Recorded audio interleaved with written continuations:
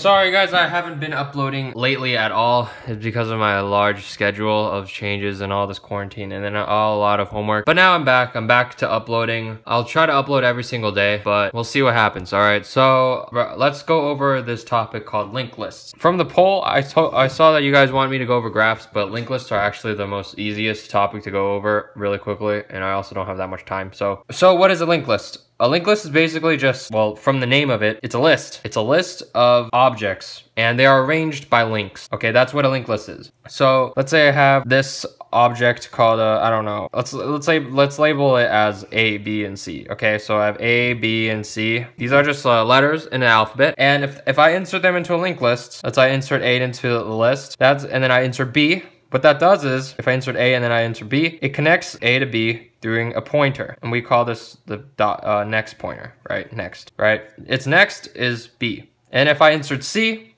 the B's pointer, because B is the last element of the linked list, gets point to C. So as you can see here, if I insert like a bunch of elements, I'm pretty much just adding a link from the last element to the next one that I'm adding. So if I insert D, I'm gonna have D. I'm gonna insert it right here, okay? I have a pointer of the last element. I'm gonna point its next pointer to D. So that's basically what a linked list is. You have pointers from every single element. The next value is the next pointer, and it points to the next element that you're adding in whatever list, okay? Okay, so now let's talk about doubly linked lists. So doubly linked lists are the exact same thing as linked lists. So this is doubly linked list. Same thing. Let's say I were to add insert A, B, C, D, okay? So I'm going to create an object of A, and then I'm going to create another object of B, right? The one I'm adding.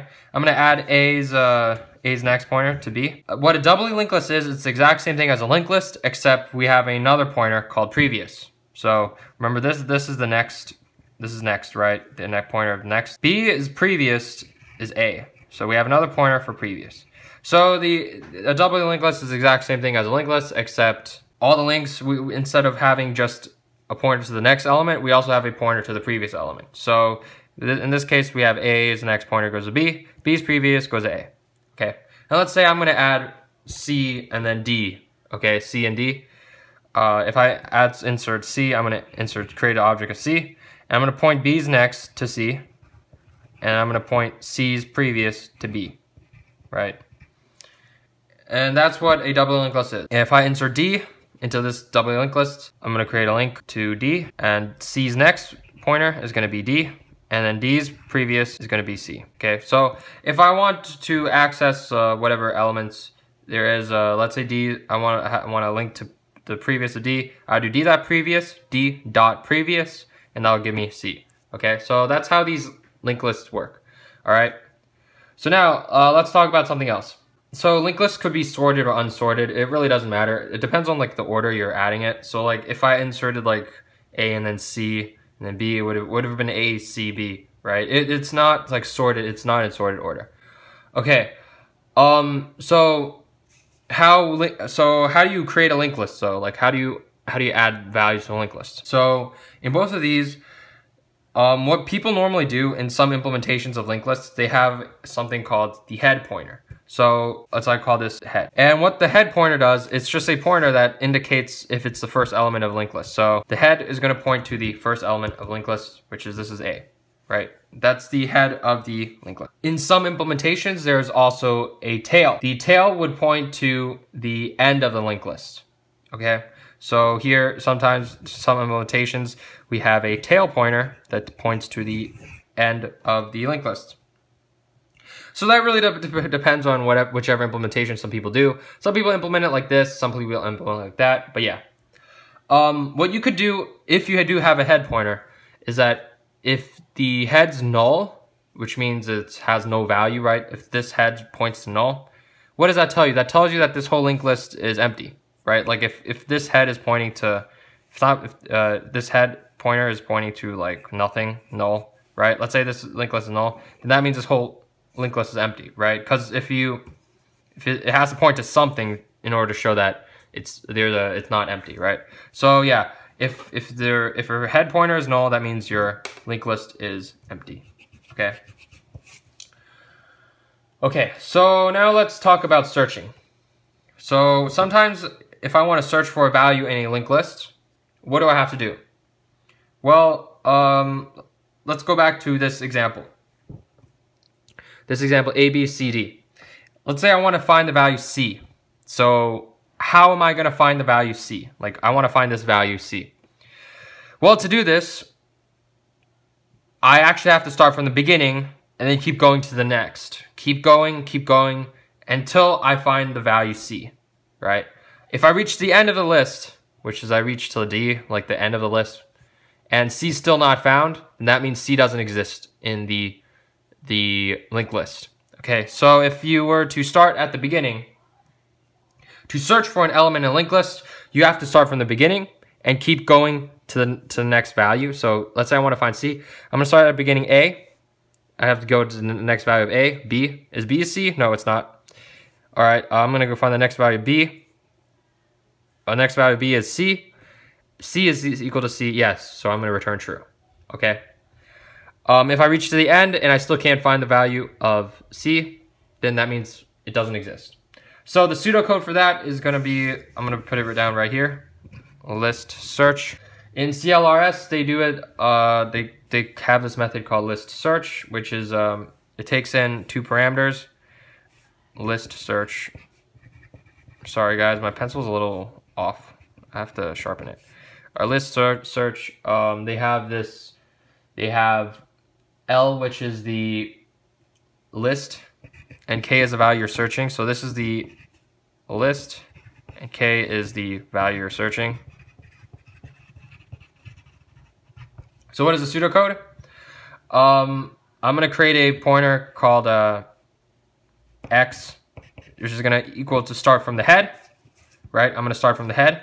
So this is going to be list.head. This is just pseudocode, guys. In actual examples, you actually have to code it. In different languages, they code it differently. But basically, you would have a pointer that you create, which is X equal to list.head. Then what you're going to do is you're going to check while it's not null, and the key or the value, whatever value is not equal to K. Then we are going to just keep going to the next element. And then after that, we just return. Okay, so what is the pseudocode doing? Basically, the pseudocode is doing is that, sorry guys, I have to re-push this. Okay, so what is the pseudocode doing? You're creating a variable X, and you're gonna point it to the head, which is the beginning of the list. While X is not null, right? So that means it's not empty. And the key is not equal to the key that you're searching for, you're gonna keep going to next. All right, after that, you're gonna return X, which is the pointer that you're at, right? So in this case, if I'm at A, right? I'm at A, and I keep going, I'm gonna create a variable X. I'm gonna start at A, right? Which is head. The list is, this is the list. And I'm gonna start at the head, which is A. I'm gonna keep going next, B, and then C, until I reach the key's value, which is equal to the one I'm searching for. Like I'm trying to search for C. It's going to equal to C, and then I'm done, okay? So this pseudocode is basically doing is that we are checking for, we're going to keep going until we reach the end, right? The X not equal to null. This X not equal to null basically is telling you that you're going to keep going until you reach the end. Because no, at the end of the list, it's going to point to null. So sorry guys, I forgot to tell you, but null means empty, right? Null means that there's nothing there. So like at D's end, it's going to be like null, stuff like that. Yeah. So what this is searching for in this search is that it's going to start from the head. We're going to keep going until we haven't reached the end of the list. And our key value is not equal to it, right? Then we're going to keep going to the next value. After this condition breaks, right? If this condition is done, then we're going to return the whatever value or key value that we are searching for, right? If we reached it. If it doesn't exist in the list at all, then this is actually going to just return null, because this is going to keep going until we reach to the end, right? While X is not equal to null, that remember the last value you're pointing at is null, and that this checks for the end of the list. So yeah, this is searching through a list. All right, guys. So what if you want to insert an element before the head? At the head or before the head, okay? So when I said at the head, this should be before the head, but let's say we're gonna insert an element before the head. So in this case, if I'm gonna insert an element before the head, this is the pseudocode that CLRS gave us, and I'm going to explain that to you guys right now. So let's say I want to insert, let's say I have this list ABCD, right? This is the linked list ABCD, and the head is A. So what do? I'm going to create, I want to insert the element K. I want to insert the element K before the head of the A. So what do? I'm going to point K's next to point to the head of A. And then all I have to do is now just set the head pointer. So I'm going to get rid of the head pointer, right? Now I'm going to set the head pointer to now point to the new element K. And then that'll basically just add the element K before the head of A in our list, and that will do what it does. So in pseudocode, this is what you do. X is the element that you're inserting, that you want to insert before the head of the element of our list L. So L is the list, X is the element you're trying to insert. So what do? You set X is next to point to the list's head. So what we did, that's what we did here, right? If the list's head is null, is not null, this is setting the previous to point to X. Okay, so in this case, setting the previous to point to X. If your list is a doubly linked list, you would do this. So if in this case, if this was a doubly linked list, like they had previous pointers all over, you would point A's previous to point to K. That's what you would do, because if the list's head is not null, you're going to point the previous of its head to point back to the element that we're trying to add, which is X. That's what you would do here. But if your list is not a doubly linked list, you could just ignore this condition completely. But yeah, and then after that, you just reset your list's head pointer to now point to X, which is the element that you're adding. Okay, and that's what this code is doing. List's head is not going to point to the one that we just added. And then if this were a doubly linked list, you would also point K's previous to be null. Right, previous would become null. This is just to show that like you don't have any elements before K because of your head node. This is just like a precaution, you know, setting your previous to null. Yeah, because in doubly linked lists, you want to make sure that your head the previous value of your head actually has no element. So that's what you would do here. You would set K's previous to point to null. So yeah, that's basically how you would insert before the head. And yeah, then let's go over deleting a node. Alright guys, so I'm gonna explain to you guys how to do delete now. So in CLRS, they're assuming that this is a doubly linked list, but how about I explain it with a singly linked list first, and then I'll explain CLRS's code. So this is a singly linked list. Let's say I want to delete C. Well, first of all, I have to find C first. So if I want to find C, I have to traverse through it and find C. So I have to find C. So I have to get this value to delete. Right? I want to delete C. So I found C. Now, what do I have to do? Well, I have to get the previous pointer of C and point it to C's next, D. So that would remove this C. But the issue with that is that I can't just get this B value, the previous value of C, because I don't have a pointer to the previous value, right? It's not a doubly linked list. So I would have to traverse again and then find this B value. The B value, which is the node before the value that I have to delete. So I have to get this. So once I got the previous value that's before the node I want to delete, I just said it's next. So B's next is now going to point to what C was pointing to. So that's D. So now B's next is now D. And then that's it. Now I just have to set C's, the value I'm going to delete, it's next to be null. And that would just remove it, right? That will remove the value of a singly linked list. Okay? So that's how you remove it in a single linked list. You have to traverse through it. Keep track. You have the previous node that's before the one that you have to delete. You have to find the one that you delete. You have to get the node that's before it, and then set its next pointer to point to the node after that, the one that you're going to delete. So that would remove the node completely. Okay? So now let's go over the CLRS's delete. their deletion. So in their deletion, they're using a W linked list. So now, because they're using a W linked list, let's see, B, D, A. So let's say I'm going to delete C. Well, now because it's a W linked list, I have a pointer to the previous value, so I don't have to traverse again and try to find the node before it. So now, what do I have to do? What does the first code say? Okay, so so X is the one that we're trying to delete, so this X is to delete, L is the list, right? So what does their CLRS's code say? Okay, so if X dot previous is not equal to null. So here's just checking if what we're deleting is not the first value of the list. This is just checking if it's not the first value of the list, right? Because if it's the first value of the list, we could just set the head to the next. So yeah, so the value we're trying to delete, X, which is C, is C. So this is one we're to delete. And this is basically X. This is X, right? So previous is not null, right? So our X is previous is not null, right? Our X is previous, C's previous is B, and this is not null.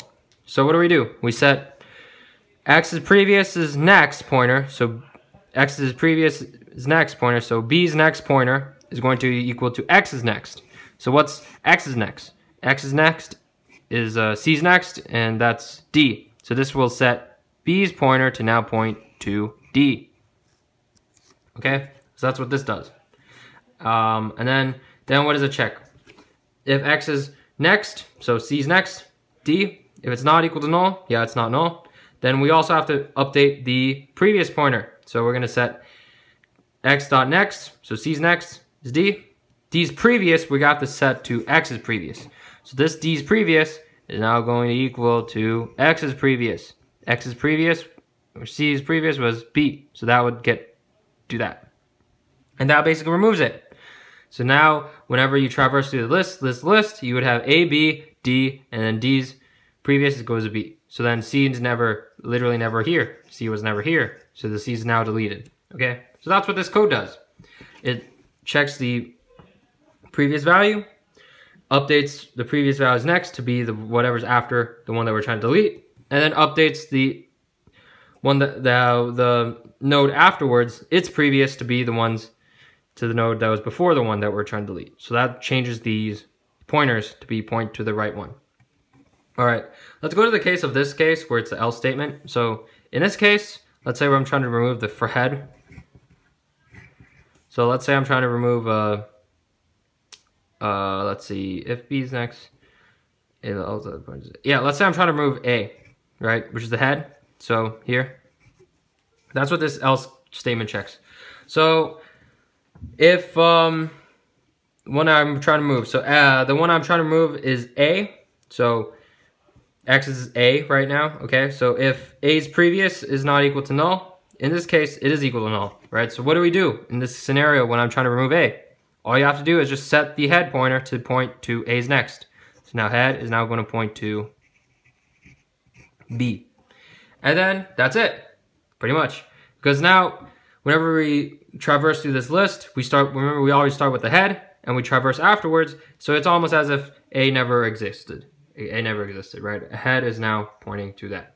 So head is now pointing to whatever value was after the one that we're trying to delete, head, and it never existed. So yeah, that's how you delete nodes in a single linked list and a double linked list. So what is the caveat of linked lists? The problem is that you have to traverse through every single time, so that's O of n. Removing and deleting. This is removing and deleting. Okay, so like if I have to go through like searching and deleting. I have to go through it, find whichever value I have to delete. I also have to find the previous node in order to update its pointers. So that's why it's O of n. Just changing the pointers, that's just constant. That's O of 1, right? If I'm just like constant of stuff like that, that's just O of 1, right? So yeah, that's how you move and delete in a linked list. That's basically all of the linked lists. Rate, comment, subscribe. I'll check you guys later. Peace.